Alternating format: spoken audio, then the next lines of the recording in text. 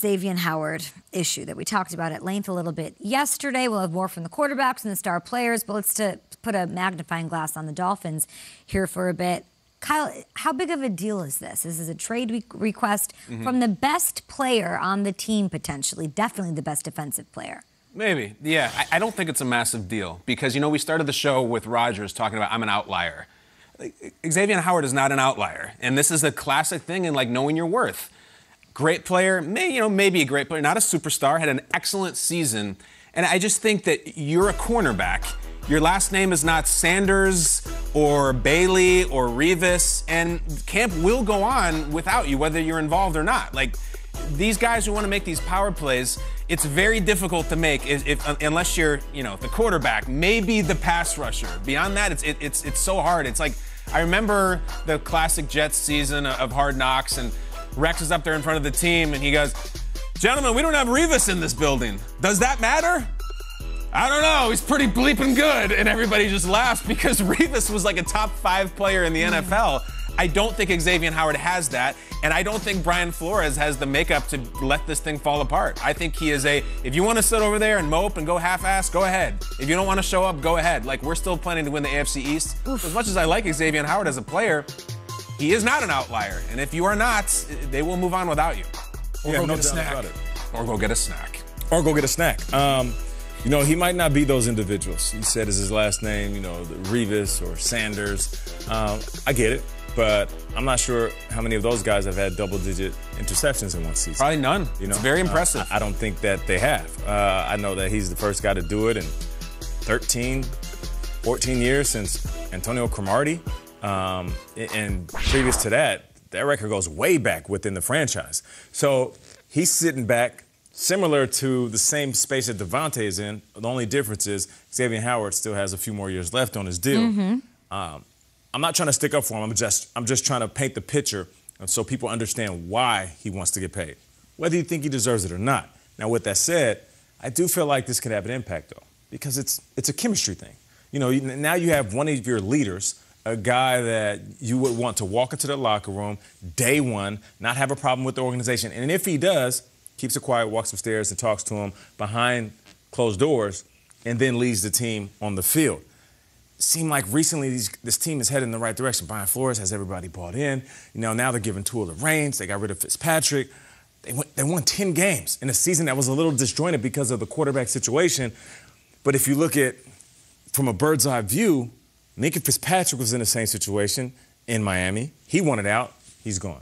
Now Xavien Howard is like, yo, what's up? Like, I want to get paid. Like, you got to figure this out. Like, it might be an organization thing, even though the new, like, people in charge didn't have anything to do with Minka. I still feel like you're kind of setting a new standard if you're in Miami. And listen, I'm a players guy all the way. For those that are listening, I hope you're not saying, come on, Nate, you're trying to give the other side of the coin without showing our side. No, I'm just saying, if you're an organization and 2 of your superstar players are unhappy, one ended up with the Steelers and another one is very vocal on Instagram saying he wants to be traded, this is a bigger problem than it is about money. It could be a Miami thing. And I just hope that ain't the case because they're close to being successful. After a 10-win year, you don't want stuff like this happening within your organization. You don't want to deal with the drama either. Like, as a teammate, all right, we just showed Tua having to talk about it. It's like, yeah, of course I support X. He's my guy. I love him. But I hate this. You know, like, he's being selfish. You know, look, I've gone through this myself. Like, when I was playing, there was all of a sudden you open up the New York Post and it's like, oh, this, all right, OC, all right, wanted more money. Jerry Reese, they're having some beef. And it was like, all right, look, bro, you can be selfish in the offseason. Handle that stuff on your own time. But here, this is our time. Once training camp shows up, let's go. Like, be about the team. Look, if Xavien Howard, you want to get paid? Like, let's go win a Super Bowl. And then guess what? You're going to get even more money than you would get right now. So this defense was phenomenal last year. I mean, they led the league in takeaways. He was a huge part of it. I feel like they're building stuff. Jalen Phillips is going to be a big addition to this defense. Jalen Waddle is going to be a huge addition. That's what we should be talking about. Exactly. Talking about the team. There's a lot of positive things going on, positive energy. Why don't you want to be a part of that? And, you know, it was a very clumsy explanation, too. We talked about it yesterday about, you know, I didn't really understand the contract. Yeah. So, like, look, if you're going to have a stance and you're going to own something, like, at least, like, know what you're talking about. I love what Devontae Adams did, how we talked about, look, I want to be the highest paid player, but that's for the offseason.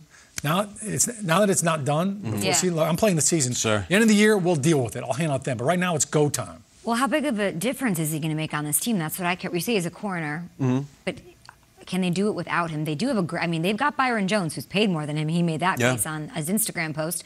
And they had 3 first-rounders last year, and they spent one of those first-round picks on a corner. So that's good. They at least have that. That's a luxury some teams don't have. But tell me what they'd be missing if they do move on from him, because I'll be honest, I'm excited about this team. I think them having one of the best corners in the division, like them and Stephon Gilmore has drama going out with the Patriots. I liked that the Dolphins had that unlock going into this. I think Xavien Howard was a big part of why I liked the Dolphins going into this year. So what are they missing if they trade him away? 10 interceptions. It's crazy. Leading the league in turnovers.